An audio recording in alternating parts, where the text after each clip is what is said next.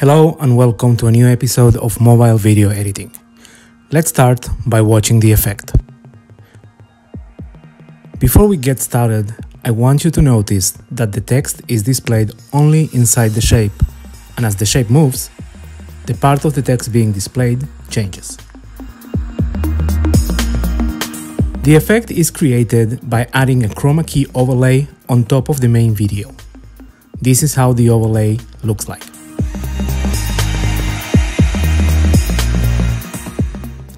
So let's see how the overlay is created. Start by adding a title. Then edit the title and change the text. For this example, I'm using Springtime as the text and Times New Roman as the font. Notice that the text is centered in the middle of the screen by default. Keep it like that. Adjust the size of the text to the way you like, but keep it centered in the middle of the screen. Go back to the timeline and add a new title above the title you just edited.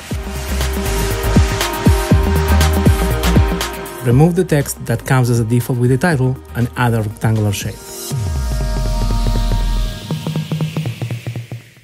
Change the color of the rectangular shape to green and make it as big as possible, covering at least the whole screen.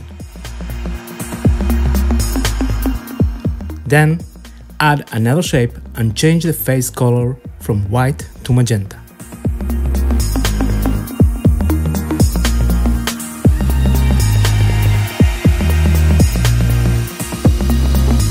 Make the edge of the shape visible. Keep the default white color and increase the width to about 32. Change the shape from a rectangle to an oval shape. Make it a perfect circle. The circle should be higher than the text you previously created in the track below. This also means that the circle will fit about 6 or 7 letters inside it. Now, center it in the middle of the screen. Now go to Colors and Effects and under Chroma key, select Ocean key. I usually use Ocean key because for the most part it won't key any color. This way I can now select the magenta color using the color picker. You can now see part of the text in the track below. Go now to Frame and Fit, Size and Position. Moving only position X, move the title to the left so the circle is just before the beginning of the text in the track below. Add a keyframe at the beginning of the clip at the 0 seconds mark to persist that position. Move to the 2 seconds mark.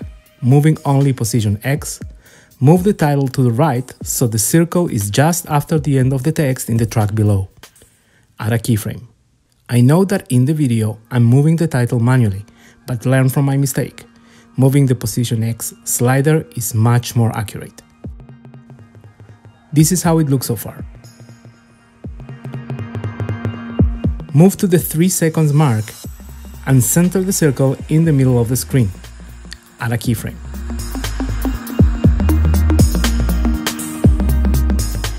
Next, go to the 5 seconds mark and increase the size of the title so now the circle fits the whole text. Adjust size X and size Y to change the shape from a circle to an elongated oval. Make sure that size Y increases a bit. In the next few steps, you will make sure that the new size of the shape still fits the whole text. This is how it looks now.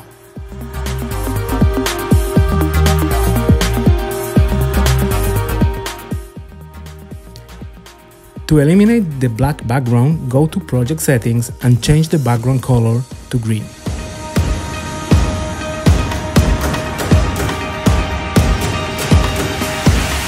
Now let's edit the text in the bottom track.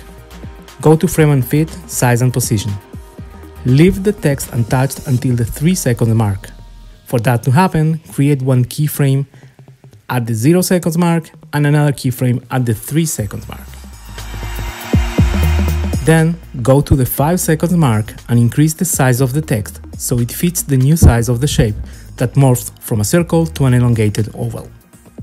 Add a keyframe. So this is how it looks now.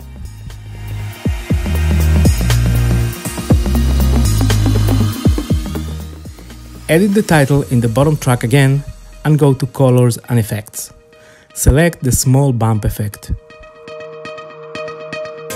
Adjust the radius and scale to set the intensity of the effect the way you like it. Now move the center of the effect so it is just immediately left to the text and add a keyframe. This will coincide with the beginning of the circle animation moving over the text from left to right. Next, move to the 2 seconds mark, which coincides with the moment the circle animation reaches the end of the text. Move the center of the small bump effect so it is just immediately after the text and add a keyframe. At this point, the effect is no longer needed, so skip 1 or 2 frames, in this case 202. Reduce the radius and scale of the effect to 0 and add a keyframe. This will make the effect disappear after the 2 seconds mark. Check the results, adjust the intensity of the small bump effect if you need. Once you are satisfied with the results, render and export the project. You now have a chroma key title that can be overlaid on top of any video. Keep the original project so you can render it again with a different text. You could also change fonts, shapes and animations and get effects that look completely different to the title shown in this video. So this is it for this episode. Please feel free to comment, share your ideas, like and subscribe. And I'll see you on the next one.